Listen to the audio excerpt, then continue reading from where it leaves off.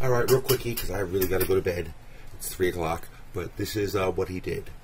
So basically he has a different infill percentage for each of these.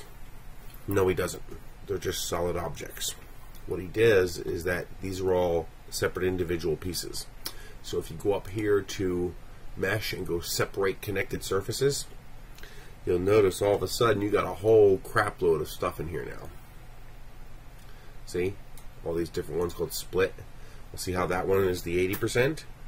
Well, now I can say, okay, infill percentage split 2, and I can make a process here and tell it go select models, select none, infill split 2, hit OK, and come in here to infill and make it 80%.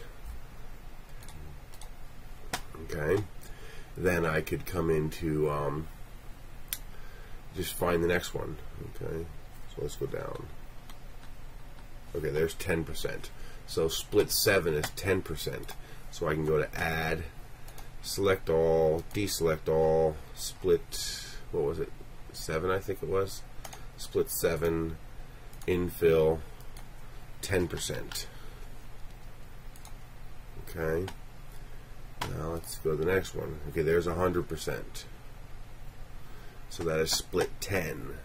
So add a process, select model, select none, split 10, infill 100%.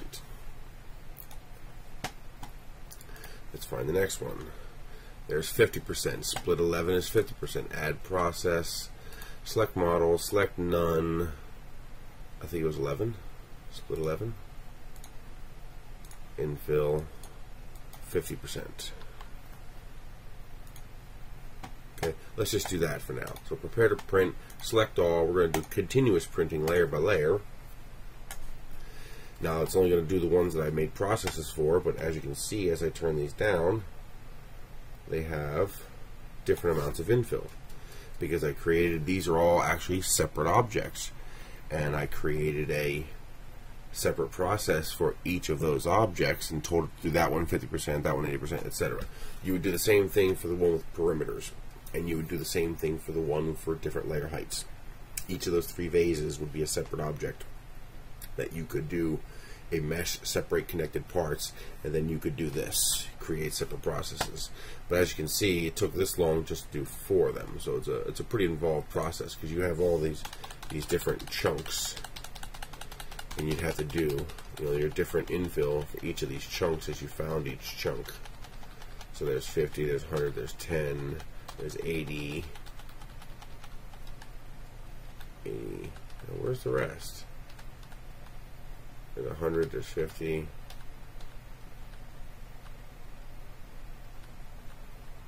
There's none. There's 5%, there's 30%. There's the base, there's 20%, so there's all of them. Okay, so you'd have to go through here and find each one. So again, 20% would be split 31, and you'd have to create a separate process for each and every single piece here.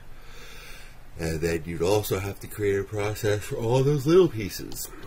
So all the little O and the none, the little O and the percent symbols is all separate little pieces. You'd have to collect all those and put them in a process by themselves, and otherwise you'd have missing pieces. But yeah, that's how he's doing that.